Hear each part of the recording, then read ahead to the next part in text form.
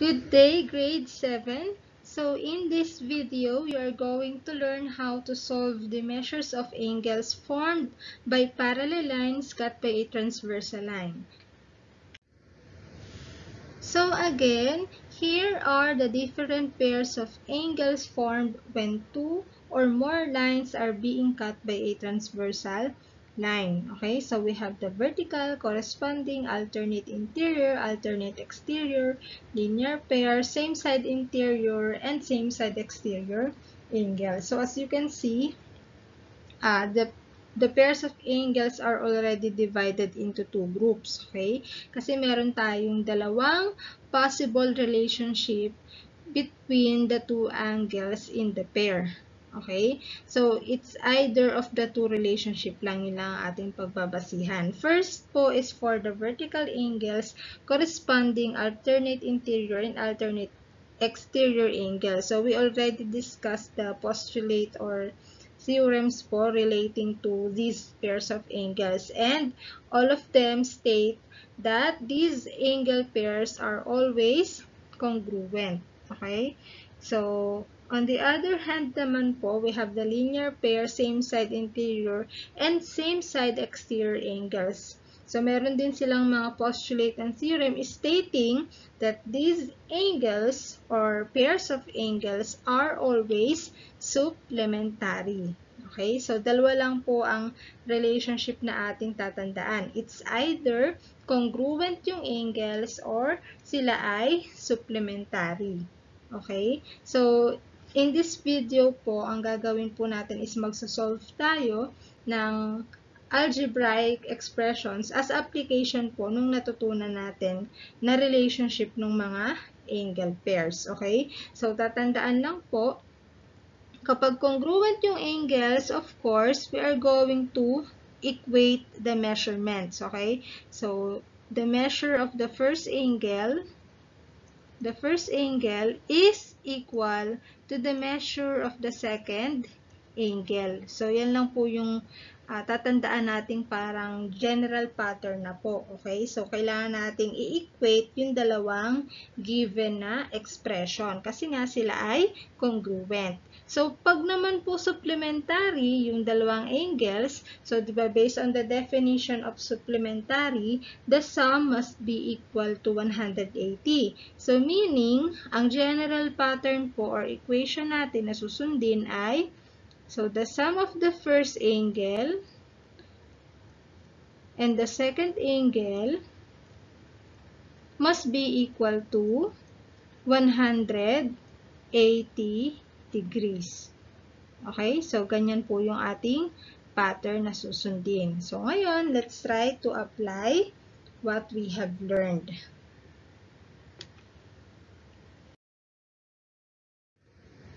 Okay, so let us try this problem.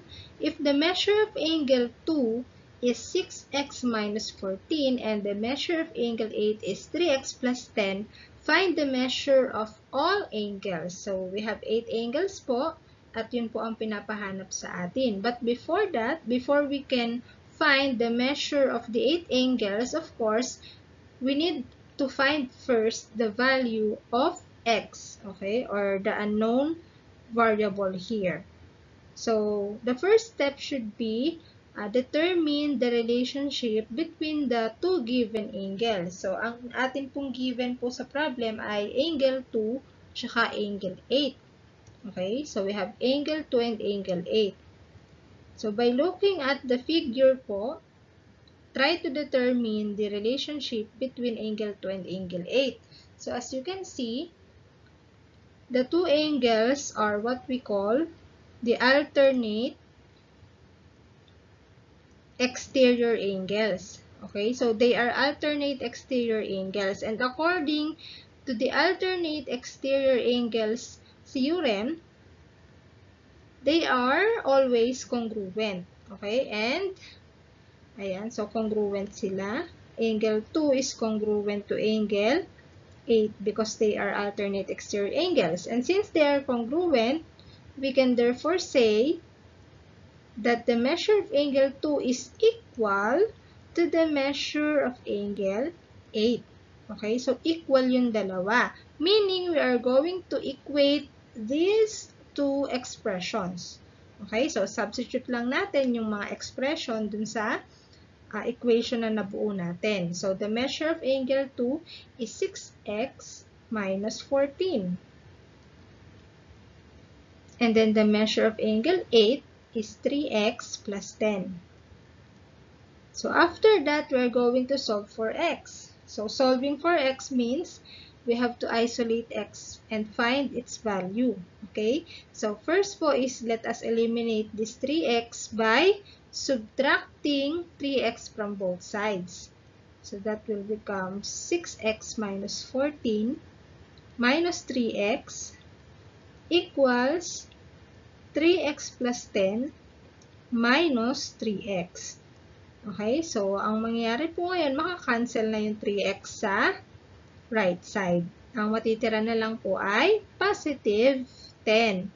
And then, ito naman po ay ating isi-simplify. 6x minus 3x will become 3x. And then, bring down negative 14. So, magiging minus 14. Okay? So, ang susunod naman natin i-eliminate ay yung negative 14 po sa left side. So, para mawala po yan, we are going to add 14 on both sides. So, dahil po ito ay minus, ang kabaliktaran ay plus. So, magiging 3x minus 14 plus 14. At dahil nag-add ka ng 14 sa left, mag-a-add ka rin ng 14 sa right. Okay? And the negative 14 plus 14 will become 0. Ang matitira na lang dito ay 3x. And then simplify 10 plus 14, that is 24. So, since may 3 pa dito, kailangan din natin siyang i-eliminate. So, we can do that by dividing both sides by 3. So, para ito ay maging 1. Okay, so because 3 divided by 3 is 1. And this will become 1x or simply x. And then divide the two numbers. 24 divided by 3, the answer is 8. Okay, so meaning the value of x is 8. So what we are going to do next is to substitute this value to the original expression. So hahanapin na natin ngayon yung mismong measure ni angle 2 at ni angle 8. Okay? So, syempre dahil pinag-equate natin sila, dapat yung makuha natin equal po talaga. So let's try. Measure of angle 2 is 6x minus 14. So, yung x na to, papalitan natin ng 8. So, magiging 6 times 8 minus 14. And then, 6 times 8 is 48. And then, 48 minus 14 will become 34. So, the answer is 34 degrees. Okay? So, we followed PEMDAS ha, kaya inuna natin yung 6 times 8 bago minus 14. Okay, so always follow PEMDAS. Next, so 34 ang measure ni angle 2. 34 degrees. So, dapat ganun din yung makukuha natin kay angle 8. So, try natin. The measure of angle 8 is 3x plus 10. Substitute the value of x. It will become 3 times 8 plus 10. And then 3 times 8 is 24. PEMDAS po ulit, kaya unahin natin ang multiplication. And then plus 10 will become 34. Ayan. So, parehas po tayo ng nakuha. Ayan. So, tama po ang ating sagot dahil sila ay nag-equal. So, ang gagawin naman po natin, hahanapin na natin yung 6 pa na natitira. So, yung measure ni angle 1, angle 3, angle 4, angle 5, angle 6, and angle 7. Okay? So, dahil meron na naman tayo ditong given na dalawa, makukuha na natin yung mga natitira. Let's start with the measure of angle 1. So, para po makuha natin yung measure ni 1, kailangan natin siyang i-relate dun sa maalin sa dalawang given na angle. So, pwedeng kay angle 2, pwedeng kay angle 8. Okay? Pero kung titingnan po natin, si angle 1 and 2 nagpo-form ng linear pair, meaning sila ay supplementary. So, on the other hand naman, si angle 1 at angle 8 ay same side exterior angles. And same side exterior angles are also supplementary. So, kahit saan naman pala natin siya i-relate, parehas lang ng relationship. Supplementary. Okay? So, dahil supplementary po siya, para makuha natin yung measure ni angle 1, isusubtract po natin yung 34 sa 180. So, 180 minus 34 is 146 degrees. So, that is the measure of angle 1. So, 146 degrees. So, now we can find the remaining angles easily kasi meron na po tayong 2 different angle measures. Diba? So, doon may pattern naman po yon. So, madali na natin mahahanap yung natitira. So, let's start or let's move on to angle 3. Ayan, so as you can see, vertical ang angle 1 at angle 3. So vertical angles are congruent, meaning the measure of angle 3 is also 146 degrees. Okay, so next is angle 4, this one. So since angle 4 is vertical with angle 2, they are congruent. So, the measure of angle 4 is also 34 degrees. Next, so for the measure of angle 5, so pwede natin po siyang igaya sa corresponding niya o sa alternate interior niya. Okay, so kung titingnan po natin, ang corresponding angle po ni angle 5 ay si angle 1. And corresponding angles are always congruent, meaning the measure of angle 5 is also 146 degrees. Next is the measure of angle 6. So angle 6 is vertical with angle 8, meaning the measure of angle 6 is also 34 degrees. And lastly, we have the measure of angle 7. So angle 7 is, so this angle 6 is 34 degrees. So angle 7 is vertical with angle 5, meaning they are congruent. So the measure of angle 7 is also 146 degrees. So now we already have the measures of all the angles. Okay, so again, the first step is to determine the relationship between the two given angles, and then after that, you're going to make an equation out of that relationship and then solve for the value of x. After that, you're going to substitute the value of x to the original expressions. Okay, and then after that, you're going to find the rest of the angles. So let's have another example.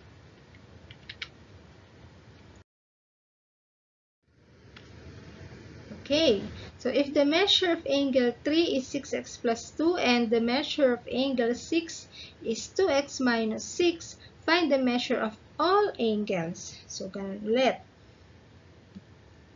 So let's mark angle 3 and angle 6.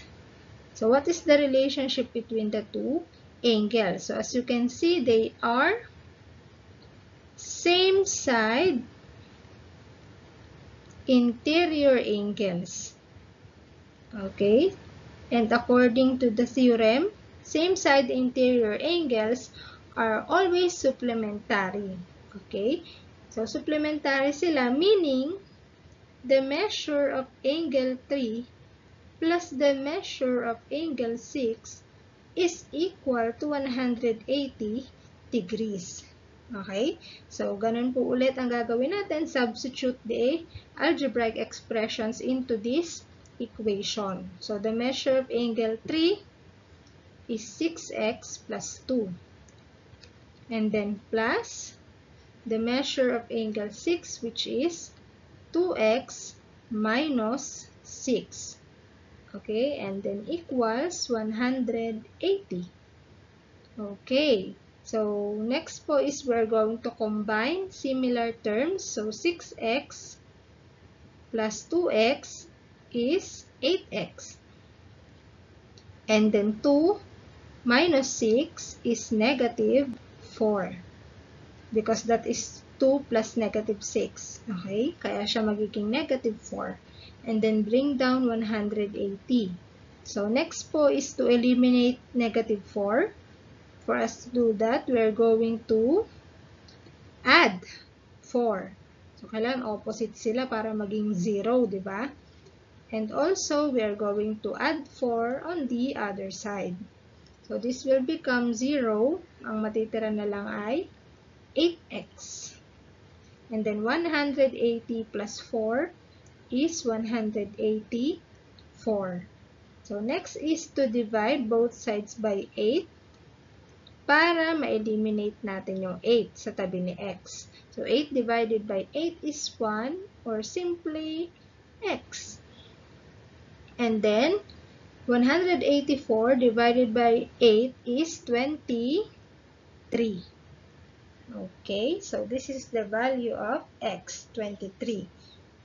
So the next thing that we're going to do is to substitute this value to the expression. So dapat ang makuha natin kung measure ni angle 3 at ni angle 6 ay magiging 180 kapag pinagsama. So let's first find the measure of angle 3. So the measure of angle 3 is 6x plus 2. So substitute natin yung 23 sa x, magiging 6 times 23 plus 2. Okay, so applying our PEMDAS, 6 times 23 is 138. Okay, and then 138 plus 2 is 140 degrees. So that is the measure of angle 3. So let's now find the measure of angle 6. Dapat ang makuha natin yung supplement ng 140. So tingnan nga natin. 2x minus 6 will become 2 times 23 minus 6. And then 2 times 23 is 46. And 46 minus 6 is equal to 40 degrees. So, tama po yung ating values. Kasi ang 140 at 40 pag pinagsama, 180 degrees. Ayan. So, dahil na-satisfy na po yung ating equation, nahanap na natin yung dalawang supplementary angles, hahanapin na natin yung mga natitira.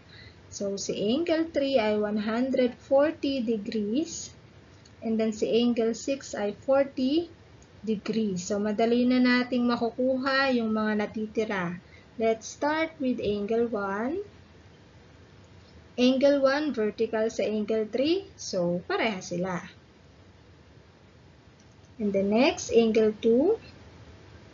So, angle 2. So, ang angle 2 ay corresponding ng 6, di ba?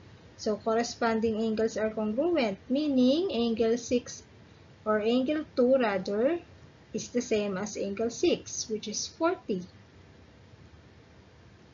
So, pag pinagsama natin ng 1 and 2, di ba linear pair siya, supplementary sila. So, as you can see, 140 and 40, supplementary.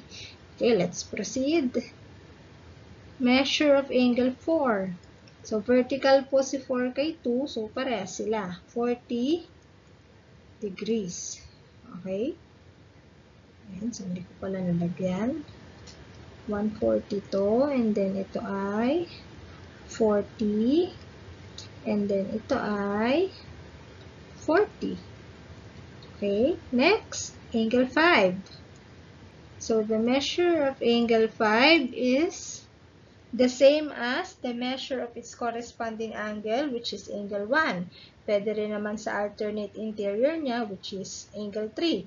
So, makikita niyo naman, parehas lang din naman sila. So, 140. Kaya, ang measure ni angle 5 ay 140 din. Next, angle 7. So, since vertical sila ni angle 5, edi 140 na rin siya. And then, lastly, we have angle 8. So, the measure of angle 8. So, dahil si angle 8 ay vertical kay angle 6, parehas sila dapat, which is 40. Okay? Ayan. Yan. So, we're done. Nakuha na natin yung 8 angles. Okay? So, again, yun lang po yung tatandaan po natin na gagawin kapag ang given angles ay supplementary. So, ang gagawin po ay i-add natin yung dalawang expression, i-equate po natin yung sum nila sa 180 degrees. And then, isa-solve na natin yung x. And then, same process no kanina, substitute muna. And then, hanapin na po yung mga natitirang angles. Okay? So, ganun po ha. Kapag congruent, equate. Kapag sila is supplementary, add and then equals to 180 degrees. Okay? So, that's it. Thank you for listening. This is Ma'am Sheila, your learning buddy in math.